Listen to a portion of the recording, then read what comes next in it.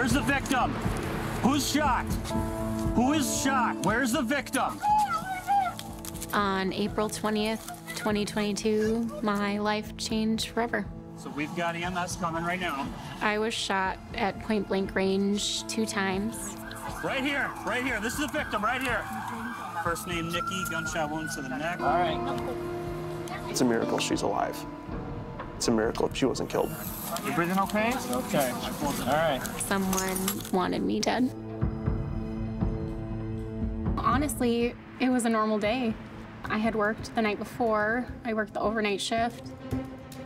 I'm a forensic scientist for the Minneapolis Police Department.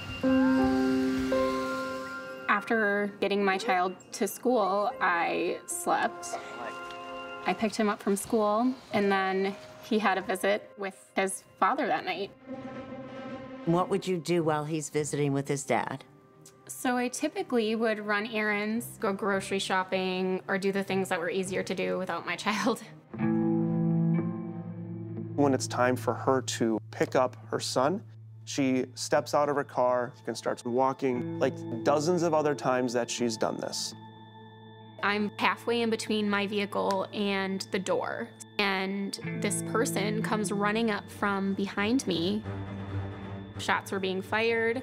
I fell to the ground, and the shooter stands over me and continues to try to shoot. I felt my neck and then could see the blood. I was just driving home, and I saw a person run up to another person, and then I heard 2 bangs, and that other person collapsed. It maybe looked like a robbery or something. There was so fast. That was the first thought. This must have been a robbery that was gone wrong. Was this a drive-by? Mistaken identity, or Was she mugged? maybe something related to work.